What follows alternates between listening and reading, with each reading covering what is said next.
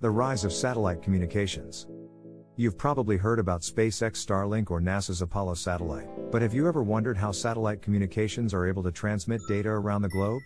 Satellite communications have evolved from the first satellite launch in 1957 to the complex network of geostationary and low Earth orbit satellites of today. Discover the secrets behind this technology and take a look at the amazing world of satellite communications in this video. The use of satellites to communicate, internet access, and remote sensing has increased exponentially over the last few decades, giving us new possibilities for accessing information and communicating. Let us explore the history and applications of satellite communications from their earliest beginnings to the present day. The history of satellite communications started with an article titled Extraterrestrial Relays published by A.C. Clarke in 1945. He stated that an object can continue to move in an orbit around the Earth as long as the gravitational force between the object and the Earth is counterbalanced by the centripetal force on the object in orbit. Centripetal force is defined as the force acting on an object to keep it moving in a circular pattern, and it increases with the square of velocity. Sputnik 1 was launched by the Soviet Union in 1957, marking the beginning of satellite communications. Thus, space exploration and communications entered a new era. The Telstar 1 satellite was launched shortly thereafter, in 1962. The first commercial broadcast of television signals across the Atlantic Ocean was made possible by this satellite. In addition to a wide spectrum of applications, satellite communications are primarily used for TV broadcasting and access to the Internet.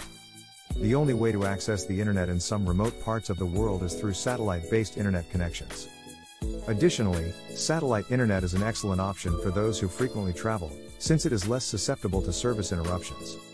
A satellite communication system is composed of a ground-based transmitter, a ground-based receiver, and a satellite. A satellite also has a transmitter, a receiver, an amplifier, and a solar panel that generates the electric power needed by the spacecraft.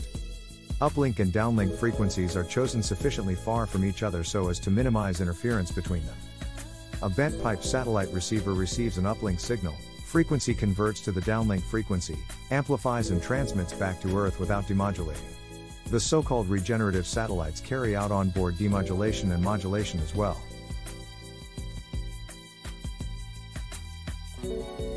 Modulation involves varying the characteristics of a radio frequency carrier wave so as to transmit information, such as voice, data, and video, on the wave. Demodulation refers to recovering the data from the modulated signal. Satellites may be characterized by the height of their orbits from the surface of the Earth.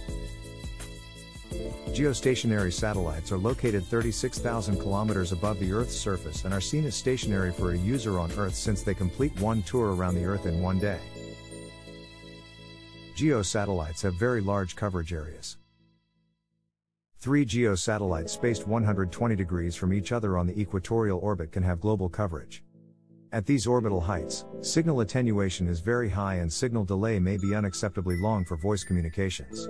They generally require high transmit powers. Geosatellites are mainly used for telecommunications, and radio and TV broadcasting. Low Earth orbiting satellites are used for internet traffic, remote sensing, and military applications. Internet services are mostly provided to users on Earth by large constellations of LEO satellites with altitudes below typically 1,000 kilometers. As the satellites orbit closer to Earth, they have to move faster to increase the centripetal force so as to compensate for the increase in gravitational force. Then, the satellites will be visible to users on Earth for shorter durations, and received signals will experience higher Doppler frequency shifts due to higher satellite velocities. These satellites are cheaper because they do not have much protection and weigh only several hundred kilograms. Thousands of LEO satellites are needed for global coverage since LEO satellites can have small coverage areas. Since LEO satellites are not stationary with respect to Earth's surface, and they have very large speeds, a LEO satellite can serve an individual user on the Earth's surface for a relatively short duration of time. However, as the satellite handling the traffic approaches the horizon, the traffic may be handed over to the next satellite approaching the user. Large numbers of LEO satellites evenly spaced in orbits with different inclinations ensure continuous global coverage at all times. All users on Earth's surface can then be served by at least one satellite at any time. They are especially useful in geographic areas not covered by cellular networks, as well as during natural disasters and war when cellular networks are disabled. Constellation of LEO satellites in inclined orbits can also provide global coverage including oceans, forests, deserted areas, and mountainous regions, which are not covered by cellular systems. Additionally, satellite communications may play an imperative role in mobile communications. Studies are underway in order to provide a direct connection between cell phones and LEO satellites in such areas. Through specially designed terminals, individual users can directly connect to satellite communication systems such as Iridium, Globalstar, and Inmarsat.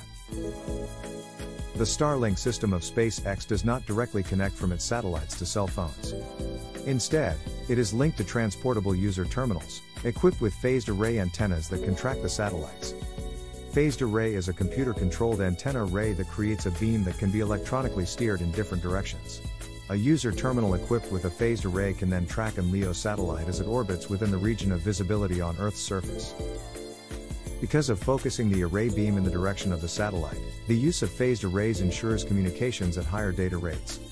In some systems, inter-satellite links are used for coordination between satellites in orbits. The frequencies used for inter-satellite links are chosen so that they can neither be intercepted nor be jammed from the Earth's surface. Astronomical communities have raised concerns about the light pollution caused by the large satellite constellations on ground-based astronomy, which requires protection against light pollution and radio interference. Scientists are beginning to explore how satellite communications can be further developed and improved now that satellite communications are deeply integrated into our lives. Different nations have their own GPS systems, such as the US GPS, Galileo of the European Union, GLONASS of Russia, the Chinese Beidou, and QZSS of Japan. These systems use satellites for global navigation, enabling us to develop an accurate, global navigation system that is not constrained by national boundaries. As a result of global coverage, it is necessary for all participating nations to agree on orbital locations, frequency allocations, and other operating parameters. Therefore, satellite communication systems are subject to international regulations, such as those issued by the International Telecommunication Union. For the foreseeable future, satellite communications will continue to play an important role in our daily lives, providing us with a global connection that is essential for our survival. Keep up with the latest breakthroughs in information and communications technology, subscribe today and stay ahead of the curve.